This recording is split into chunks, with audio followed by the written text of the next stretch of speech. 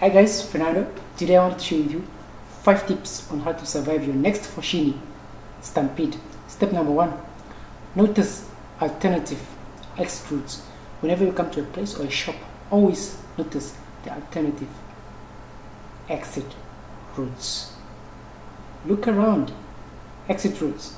Number 2. Notice the type of ground you're standing on. Is it slippery? Is it wet? What type of ground are you standing on? This can come in very handy when there's a stampede, because slippery floor is a very dangerous floor. Step number 3. Always stay closer to the escape routes. Step number 5. Keep your hands up by your chest when you're in a stampede, like a boxer. Step number 5. If you do fall, stand up very, very quickly. That is very important. When you fall, try to get up very, very quickly. So my 5 tips to survive your next Fochini stampede.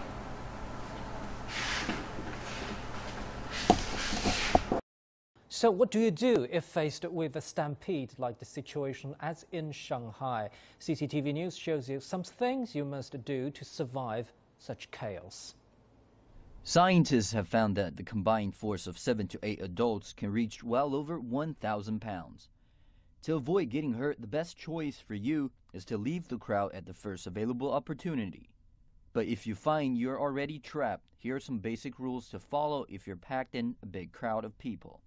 First, stay balanced and steady. Try to stay steady on your feet and do not try to pick up anything on the ground, including your wallet, cell phone, or shoes. Second, follow the crowd in the direction that it moves in small steps. Do not try to go past others or push them. Third, quickly find buildings nearby and use them as a solid support. Don't forget to raise your arms and make room for you to breathe. Be aware, glasses and windows are what you need to stay away from. Last but not the least, if you do fall down, you need to stay calm, lay sideways, curl up your body, and raise your arms to cover your head. These tips should help you avoid direct damage to your head and major organs.